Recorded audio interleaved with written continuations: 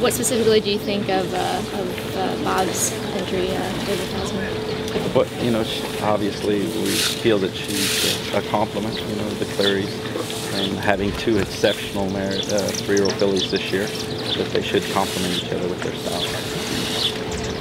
Corey worked Sonneteer this morning. Is it unusual for that to occur? I think that, you know, Corey working Sonneteer in replacement of Kent, you know, for Keith. I mean, they've got a long history. They go back a long ways, you know, so I think that, and it's just like me for Angel working ours. It's all about communication and feedback and just somebody understanding what you're wanting to get out of them. So it made perfect sense. When you take stock of your chances for the Derby, just some thoughts about your horses, and is it as wide open as everybody thinks it is? It is right now. Like I said, you know, once it's run, it seems to sort out, and you get a lot of I knew that's. But you know, going in, I think that this group and you know who draws where and the pace scenario will change the outcome of it.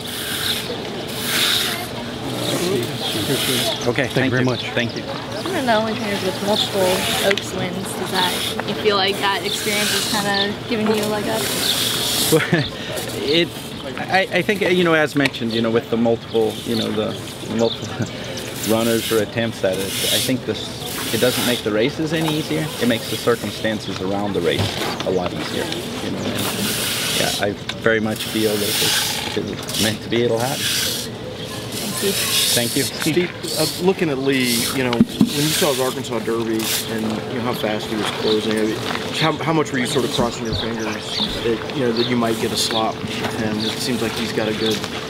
Well, we've touched base on it, but I think with looking at Lee, he is, you know, you look at the past performances of this race, and you see a lot of talent, but he is, you know, handled the circumstances, you know, the big events, full fields, the travel. You know, I don't think that there's near as many variables with looking at Lee as there is with the majority of the field, and also you know, the rare opportunity to run him going 1.25 miles.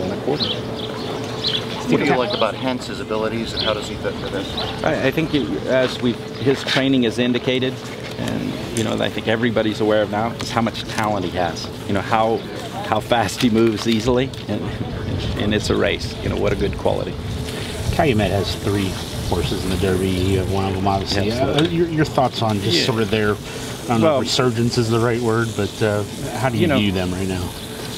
View their success. You know, how special that is. You know, for me to grow up in a racing family, you know, and what Alley Dart, you know, we were kids and you were simply a witness or a fan of it, to think that I have an interest in the Kentucky Derby for Calumet Farm, you know, that, you know, thank goodness for Mr. Kelly to, you know, to save that and for me to be able to experience it, and, you know, very, very deserving of the success that has come up on him. You've been in this race a number of times and not won it. Uninitiated, why is it so tough to win? But, I mean, I think early on it feels more like an event than a race, and it is you know, an individual's from horse to horse is one opportunity at it. So I think that simply like you watch, you know, last year's Belmont with Creator. Sometimes some things feel like they were meant to be, and I think that's, you know, and after the fact, that was a very overwhelming feeling for me in that, and so going into this year, if it's meant to be, it's going to happen. It's an event different than a race. Circumstances. You know, it's just circumstances. You couldn't make that happen again if you did it over, that kind of thing.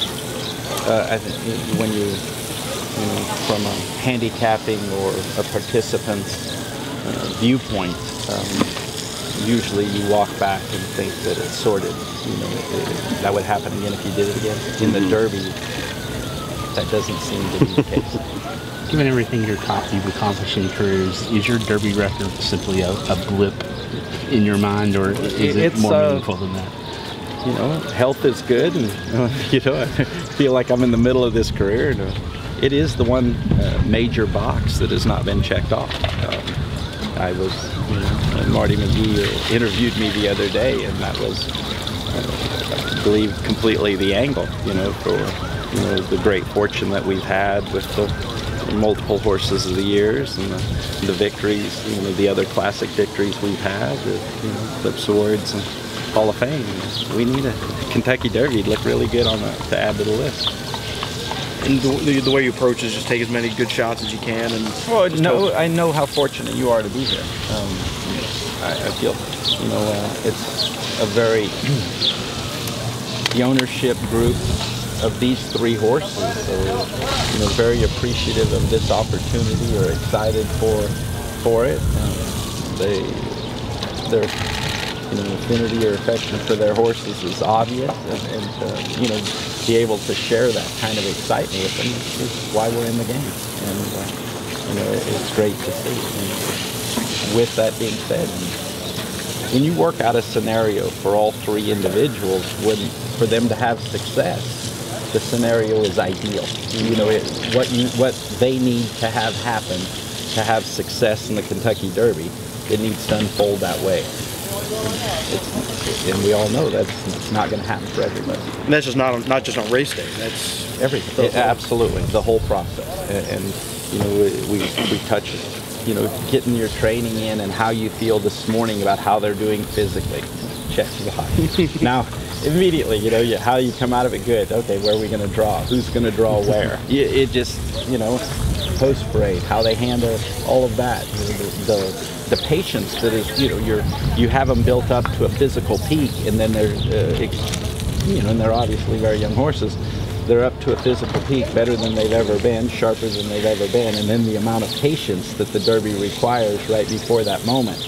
All of those are the things that you're thinking about, and how the other horses that are near you respond to it can affect your outcome. But when you've got 3 or more, even as the spring goes along, are you ranking them in your mind at all? I feel very good about the foundation these 3 horses have in them, and how they are going to accept the things that inevitably happen. And there is very good races ahead of them after this. I do believe, talked about your early Derby entrance, and I think that I was pretty good at getting here, but I might have been a little done when I got here. And I think that our approach or confidence or just timing, I think we got a lot more horse while we're here. And obviously that's what we're most pleased about, and very proud of the whole team for allowing us that.